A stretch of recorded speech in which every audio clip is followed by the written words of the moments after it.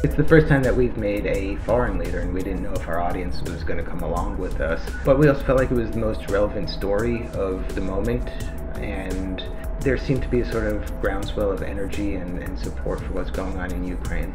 So we were excited to make him. And then also part of what we do with our action figures is every time we make one, we align it with a cause. So for every figure that we sell, $1 goes to that cause, and we wanted to do something where we could raise money for Ukrainian refugees.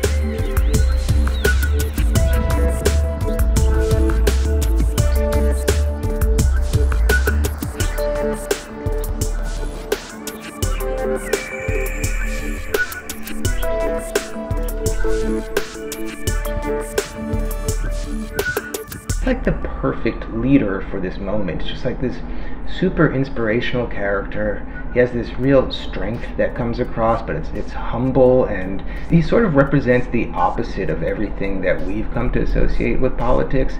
Just like, he's strong, he's humble, he is a good-hearted person, and I think a lot of people are just sort of catching on to that energy and feeling like he's someone that they want to emulate.